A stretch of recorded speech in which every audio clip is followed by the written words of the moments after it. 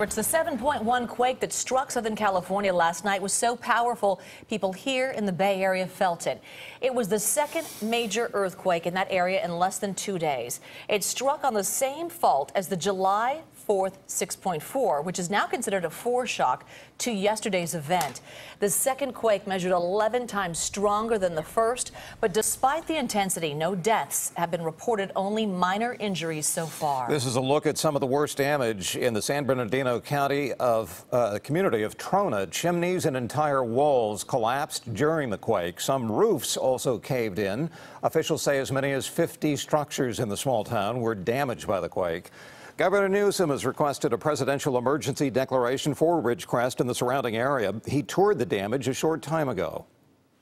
California is committed to rebuilding. California is committed to this region, and California is committed, in closing, to do more to raise consciousness and awareness around the fact that our beauty, California's extraordinary beauty, is defined in many respects by seismology and by these quakes.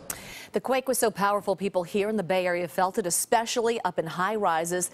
The shaking triggered elevators to shut down at a condo complex in downtown San Jose.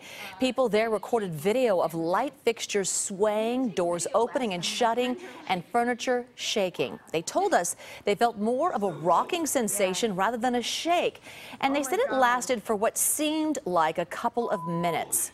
A construction worker was installing tile downtown when he felt the ground start to move. I was using the tile saw and it felt like the tile saw was going to tip over, and where I went to my partner and I was like, "Did you feel that?" It wasn't shaky, it was more like a rolling feeling, kind of like on a boat or something like that. Very scary, right? And it makes us wonder, you know, here in Northern California, right, if it's going to trigger something here. Well, 300 miles north of where it all happened, we've got our own looming problems. The biggest natural disaster threat facing everybody in the Bay Area is a big shake on the Hayward Fault. That fault springs to life behind Fremont. It continues into San Pablo Bay. And at any time, it could trigger a quake that would easily be bigger than the two quakes that just hammered the Southland. One of the scenarios we think is very credible is that an earthquake actually starts in San Pablo Bay and ruptures in two different directions. And how big a magnitude would that be if you had to both go at once? 7.2 to 7.3. We really haven't had an earthquake of that size in a modern American city. The Hayward Fault is really the most highly populated fault in the United States. And for its 35-mile length, the fault slices directly through hundreds of East Bay homes and businesses and has been building up strain since the last time it really popped 150 years ago in 1868. The average time between big quakes on the Hayward, about 150 years. A very general average. So imagine cell towers out, water lines down, electricity gone for 3 days, and you unable to contact your kids.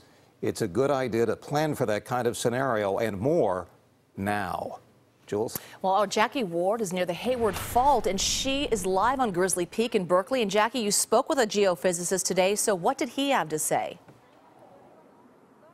Well, he said this is a really good reminder for those of us who live in the Bay Area to get ready for whenever that next big one hits. He also explained the relationship between the fault line I'm standing on now, the Hayward line, and the fault line to our south.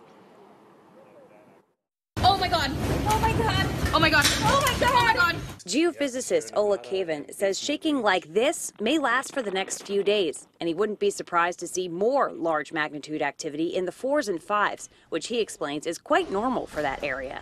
This, however, is far enough from the San Andreas that we don't expect any interaction between faults in our area. Geophysicists in the Bay Area say they haven't seen anything out of the norm here, nothing over magnitude 3 or what they would consider significant. And if you're wondering what the next big one may feel like, the Ridgecrest fault orientation is a lot like what we have in the Bay Area. The depth of the earthquake is more or less what we would expect in the Bay Area. So the shaking that was felt locally in the Ridgecrest area is very similar to what we would feel in the event of a San Andreas Hayward or Calaveras type event of this magnitude. Earthquake experts say there's about a 3% chance of a larger earthquake happening from now over the next couple of days, and the likelihood will continue to decrease as time passes. We're really on the boundary between the Pacific plate and the North American plate.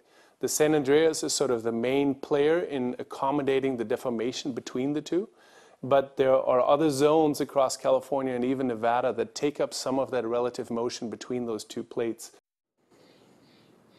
So the bottom line is that everything here in the Bay Area has remained normal, but we can expect the same kind of motion that they're experiencing down south to possibly happen here in the Bay, in Berkeley. Jackie Ward, KPIX 5. Thank you, Jackie. And we will have a live report from Ridgecrest later in this newscast. We'll also continually be updating the situation on KPIX.com.